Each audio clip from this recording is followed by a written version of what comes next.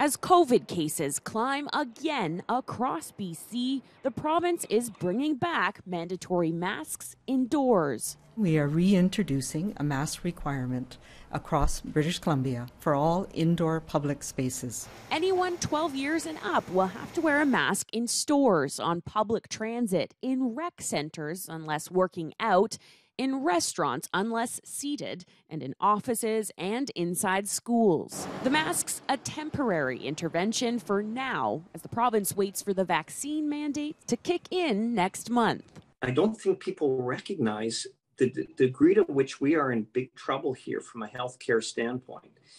The interior is overwhelmed in terms of COVID cases. Nanaimo is the only hospital at the moment in the province that is able to take further cases. And this is only August.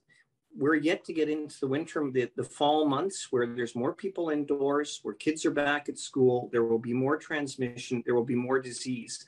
So I am very worried that we are actually on the cusp of seeing much higher numbers of cases in hospital. Reaction in Victoria has been mixed. I got no problem with it. I think masks should be worn in public because that's where it's at. I'm going to boycott every business that demands that I wear a mask.